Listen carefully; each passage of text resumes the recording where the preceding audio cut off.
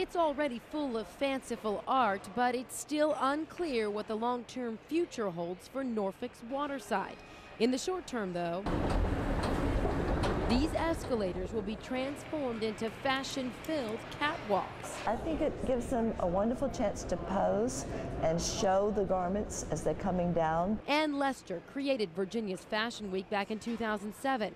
She wanted to bring the high fashion and high style of New York City right here to Hampton Roads, and to promote models and designers from our region. We want to have everyone strut the escalator. This year, she's also hoping to somehow contribute to the revitalization of Waterside. This has the potential to have the art galleries and to house some locally owned boutiques. I'm hoping people will take a new look at Waterside and realize what a wonderful landmark this is. And with featured designers coming from across the globe to show their collections this week, there will be many eyes on Waterside. We're becoming more and more well known.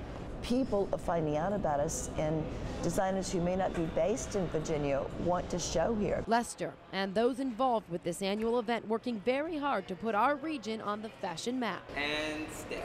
Watch them work that escalator this Saturday and Sunday at Norfolk's Waterside. Vanessa Correa reporting, 13 News.